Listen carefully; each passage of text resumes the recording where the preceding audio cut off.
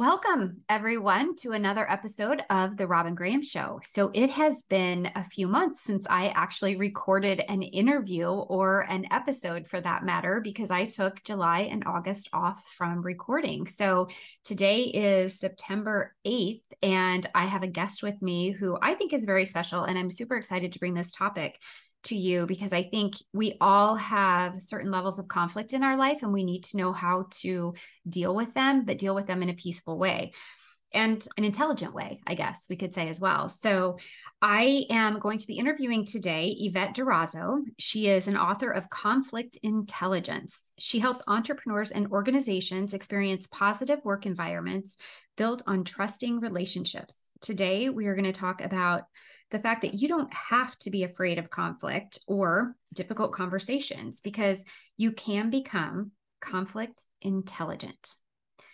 Without further ado, Yvette Durazo, welcome to the Robin Graham Show. Thank you very much, Robin, for inviting me over to your podcast and to your audience. Thank you. It is a pleasure to have you here. So I gave just a very brief introduction of who you are and the fact that you're the author of the book, Conflict Intelligence or Conflict IQ. Would you just tell the listeners a little bit about your backstory and what inspired you to take the steps to write this book? Yeah, thank you so much. As you probably might have already read in the book, part of my inspiration was my father, and he was a self-made man. He was an orphan at the age of 7, and he could have been a person that didn't want to achieve anything, but he did. He was a great person. He was a man of faith. And I think that really inspired me to see his leadership, where he never had any formal education. He barely went to second grade. And just for me to have the opportunity to have as a playground as I was growing up, his business, and experiencing firsthand how he would treat his employees and customers inspired me to look into careers, to learn about leadership. And fast forward, I study a bachelor's in international business with emphasis in Latin American studies. And then years past, I went out in looking for another master's degree. And I literally fell in love with the field of alternative dispute resolution, which is everything that has to do with helping individuals have how to resolve conflict outside the legal system.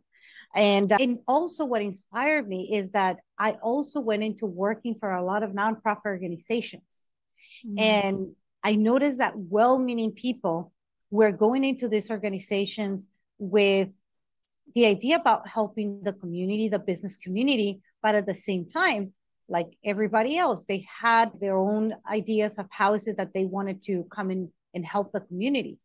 And then at the same time, we have different personalities. We have different goals and objectives, right? Of how is it that they're involving themselves in these nonprofit organizations.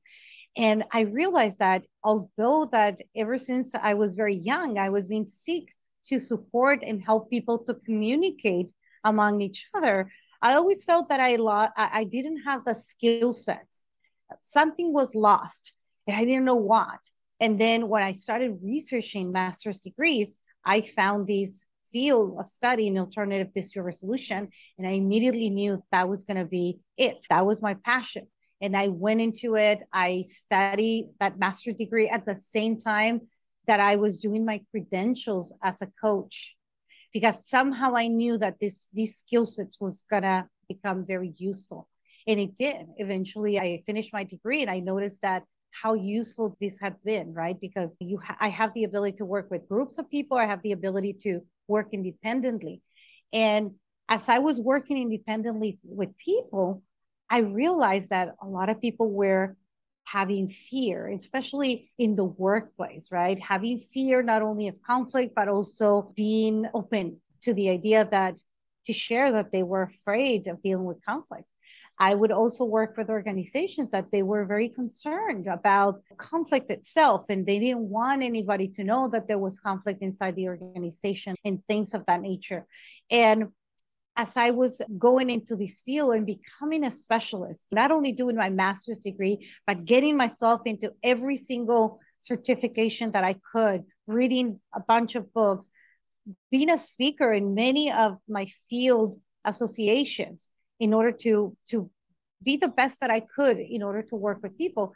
That's how it came about. My passion about bringing peace into the organization, my own personal experiences of going through bullying, micromanagement, I would say injustice, also feeling, how do you say, also feeling that I wasn't included, also feeling that because of my accent, because of my culture, that I wasn't invited into the table in order to grow in my career when I was working for organizations. All of that combination in my personal experiences is what I bring into this book. My wantingness and my pureness of helping professionals and organizations to really create harmonious organizations in where business can do good by doing well in the community, not only in their internal community with their employees, but in the outside community, because that filters out, right? When organizations are doing great and they treat their employees well, the community knows and the community wants to buy from them, right? But when we hear that organizations are not treating their employees, we try to boycott them. We don't want to buy from them, right? So it all goes hand in hand with all of these idea about helping organizations to really generate and foster a culture of inclusiveness, a culture of harmonious workplace relationship.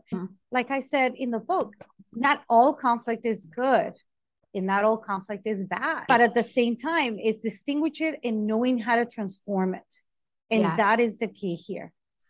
Now, in the book, I want to say a couple of things about what you said. So I think that the majority of my audience, the listeners who are listening today, are along the lines of entrepreneurial journeys, or they maybe are in corporate and they have a side hustle and they're thinking about becoming an entrepreneur full time. And I want to emphasize that even as entrepreneurs, people can have a perception of your business. You are a personal brand, which means people are going to have an opinion about you. They're going to have a perception of you.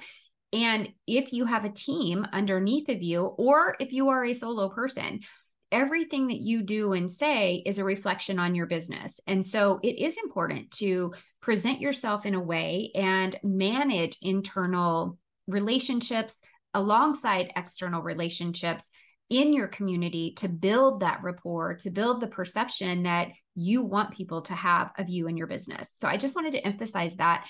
And I want to say I think this is a good segue into when we talk about conflict intelligence. Based on what I read in your book, I think it's important to understand emotional intelligence first.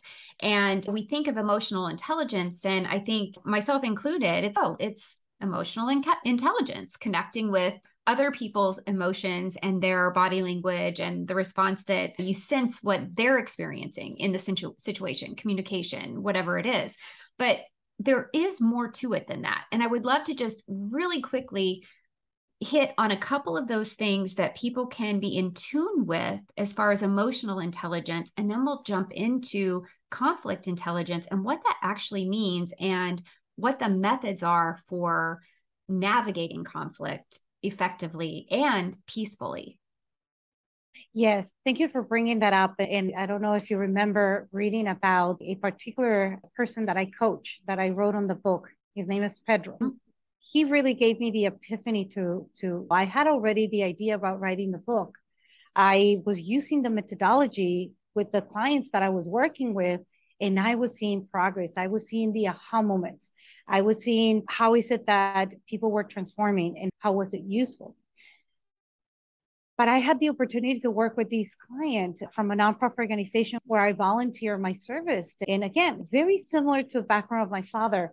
He immigrated into the United States and went through hardship and immigrated. And he was a dishwasher in a restaurant, but he had this dream of creating, and actually he was doing already his little coffee shop business. And while I was coaching this person, at first he would say, I don't think I'm intelligent, because I remember when I was going to school, all of my other teammates were more intelligent. They were able to answer things quickly.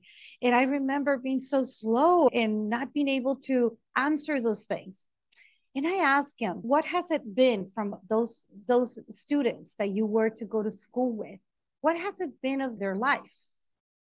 And he retrospect and things and says, not much of it. They're still in the same place where they live. They didn't really amount to much. They didn't build careers or anything. And I said, and what is that comparison from them to you? And look what you have been doing. You went through a lot of adversity. You decided to move from your hometown to a place where, you don't know anybody, different language. And on top of that, you're trying to build your own business.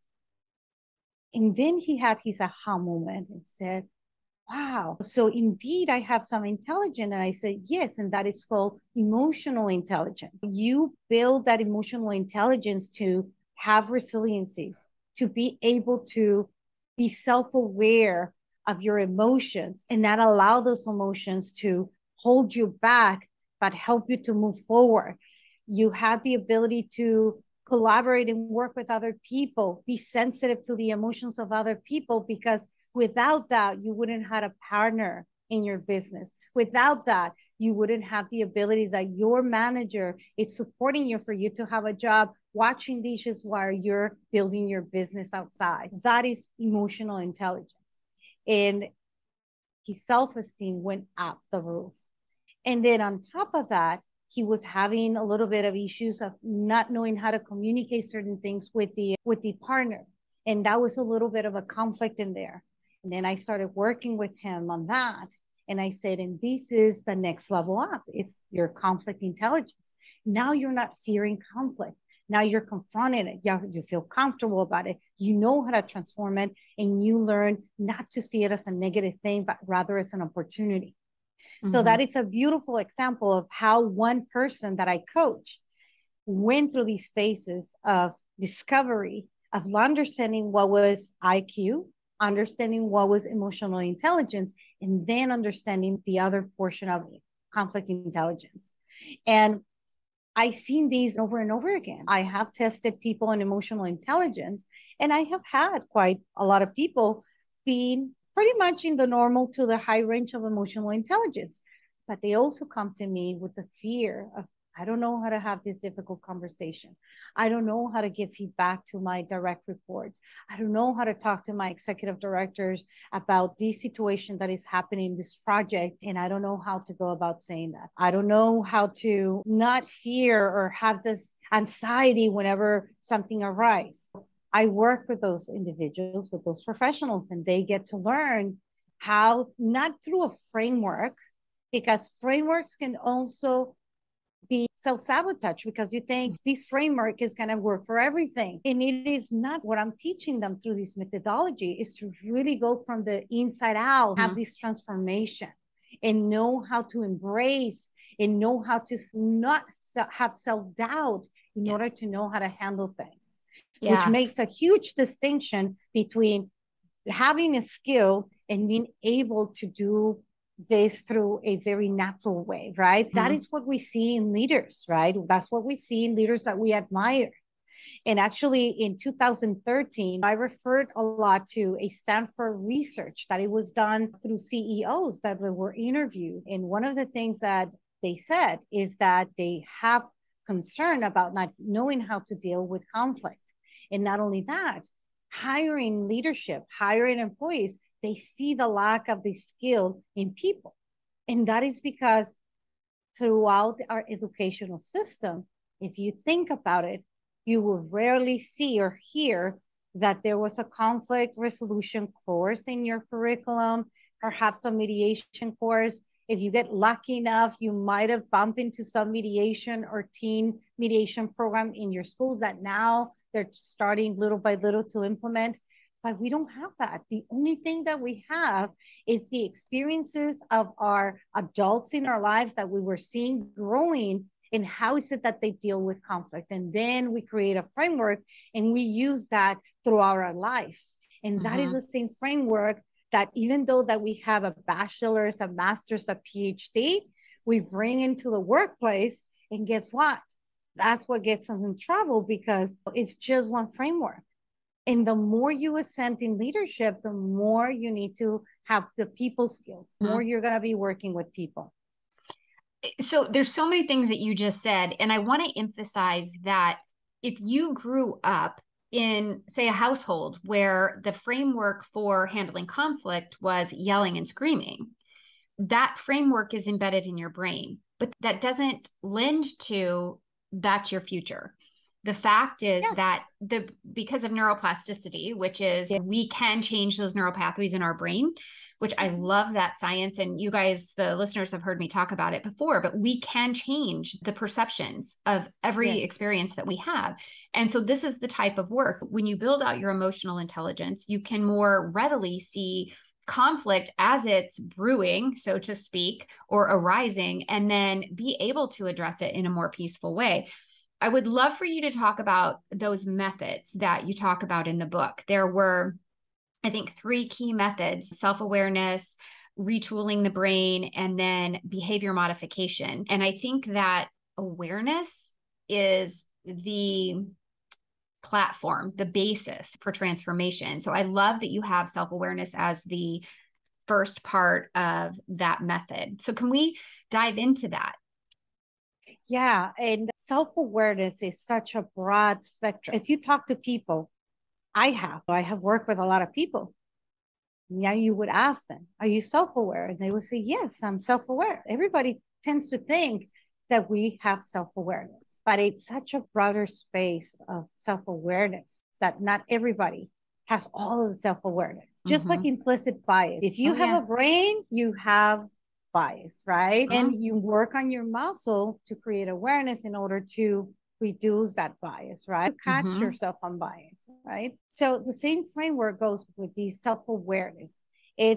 I work with individuals from where they are at the moment that they come to work with me, and I take them to create awareness of how is it that they deal with conflict themselves. And we go into the program that set mindset of how to deal with conflict. And I help them to realize that there's multiple ways that you could perceive things, you can see things, that you can deal with conflict. Then we go through the escalating processes and the escalating processes that they have been doing throughout their life, perhaps they never realized. So that is the whole process of self-awareness. It's not a very simple process, but it takes a while to work with professionals in order to get to that place. And that's when I see that they're ready for some skill sets. And being a conflict intelligent person, it's not about one skill here and there. It's a meta skill. It's a multiple set of skills. Some people might have some of these skills already. Some of them haven't, and they're not using it based on the work that they do or the goals that they have to in their workplace or their career. And we look into that as well, right? Once we figure that out, that they have the skills, that they understand the skills, that they know how to use certain skills towards these others. We have certain skills in one way, but sometimes we forget that we can use it in some other ways. So we go through that self-discovery of skill sets, what they have, what they need, and then we expand from there, and then we build that. And then some people, they have enough with that, and they can go on through life and be great leaders. And I say leaders because I think that every one of us inside the workplace, we're leaders. I know some people don't like to hear that, but I think that if a janitor has the ability to deal with conflict well, to treat people with respect, to be nice to other people, helps with the culture of the organization. That person has woods of being a leader. I think if you're influencing, influencing people in a positive light, then you are a leader. I think we often get distracted by the term leader. Oh, you have to be leading a team. You have to be telling people what to do and teaching people and guiding people, but that is not necessarily what leadership means. So I love that you gave that example. And I think as entrepreneurs, we have that opportunity to lead on many different levels, whether we are hiring a team, hiring a VA, conducting interviews for a podcast, or sending emails to our email list. We have opportunities to lead based on how we're presenting ourselves and the information that we're giving out. I love that you brought that into play.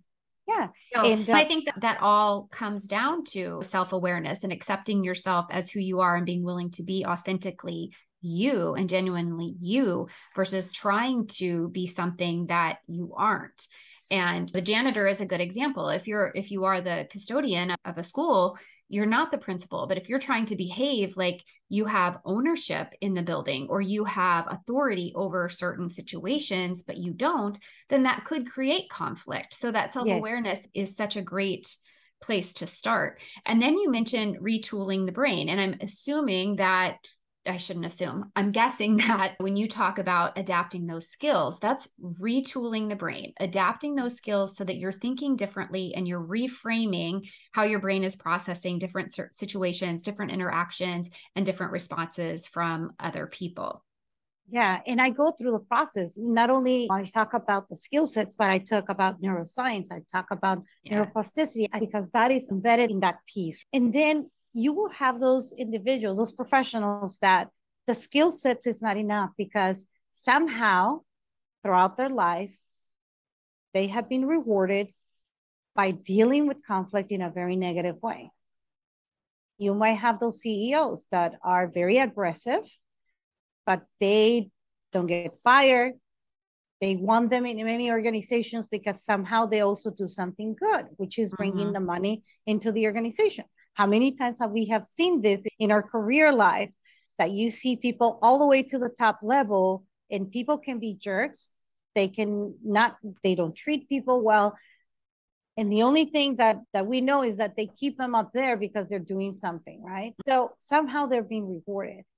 But once the executives are realizing that somehow they're having this leaky bottom line, the one that I talk about in the book, that is very difficult to see because then you have a human resource department and you have a legal counsel inside many organizations that sometimes masquerade those leaky bottom lines because the executive thinks HR will deal with it.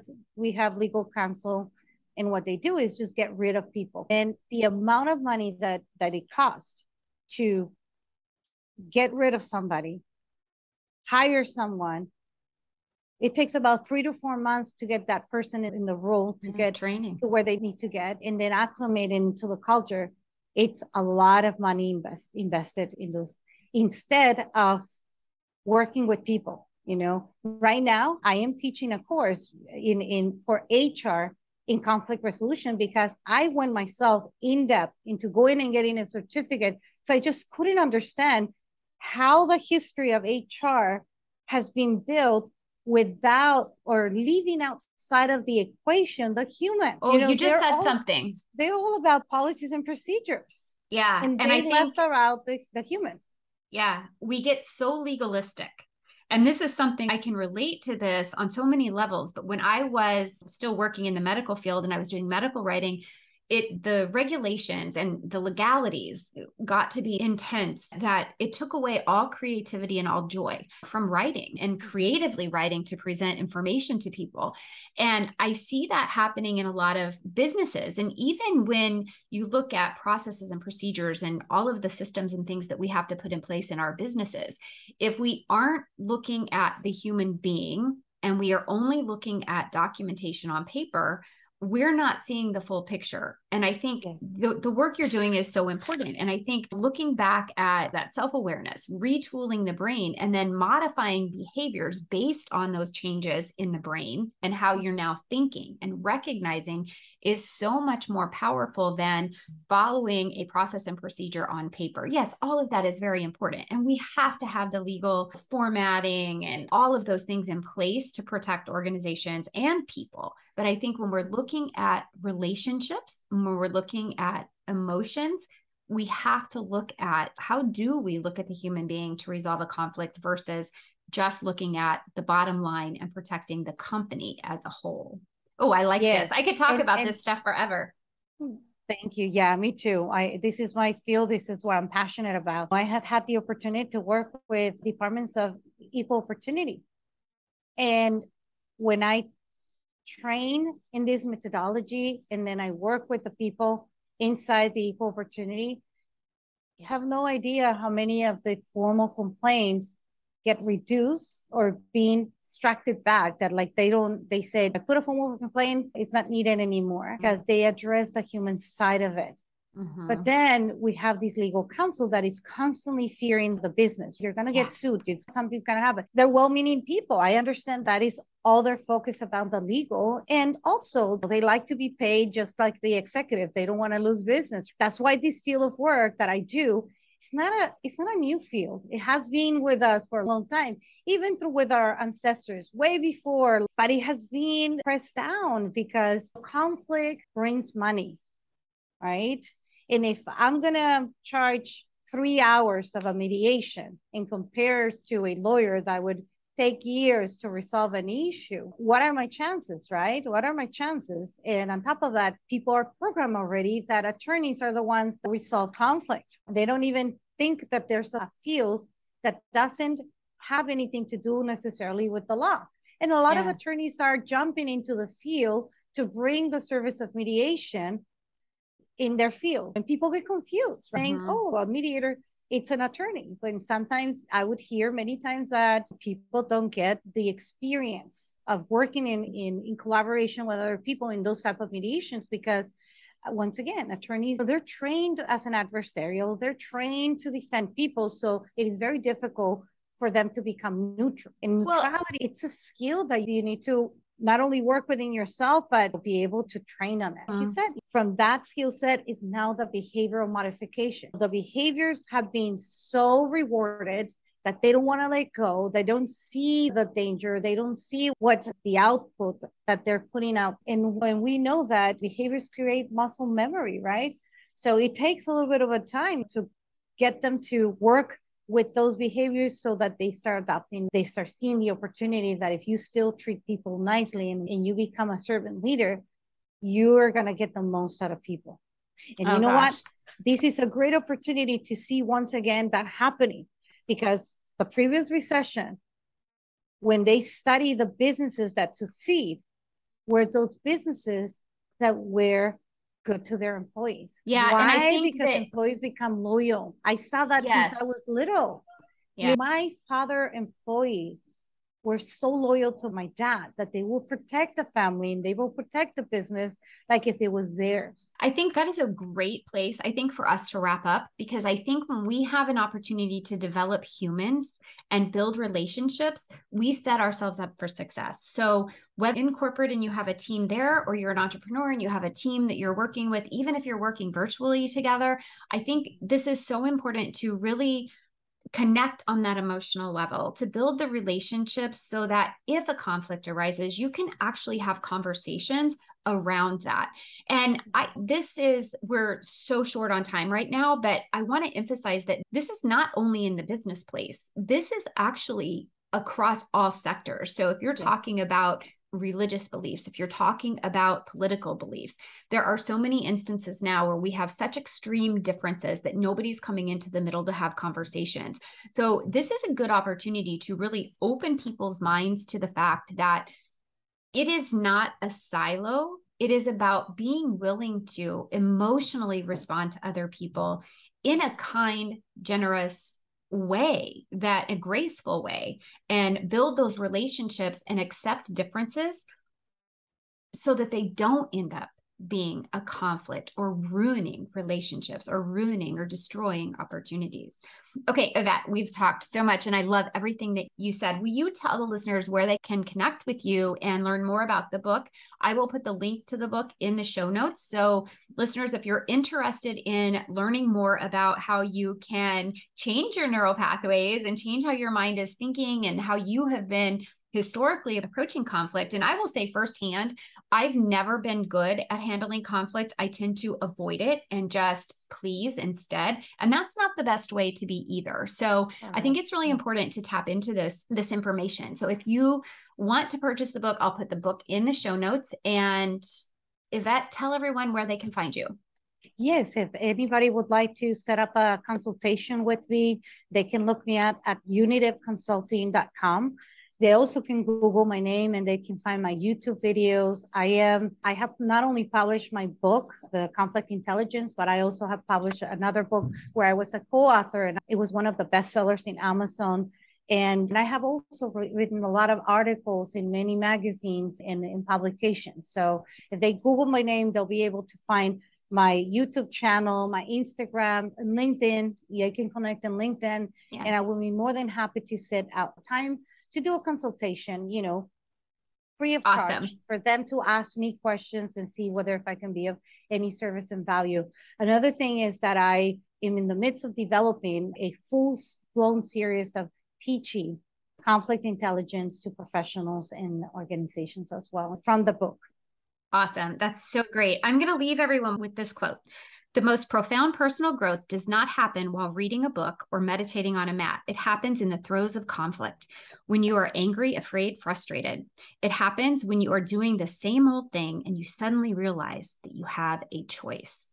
That is from Veronica Tugaliva. I probably butchered that name, but that's one it. of those And that quotes is in the book. Yes, yeah. That is a quote from the book. And the book has quotes at the beginning of every chapter, and they're all so great. But I love that one because at the end of the day, we do have a choice, and the choice to take action and step into a new perspective in your own life is so incredibly critical. So, for growth and for opportunity going forward. With that, we are going to end this episode. Yvette, thank you so much for being here. Thank you very much. I appreciate, Robin, the opportunity to talk to your audience. Yes, absolutely. It was a pleasure to have you.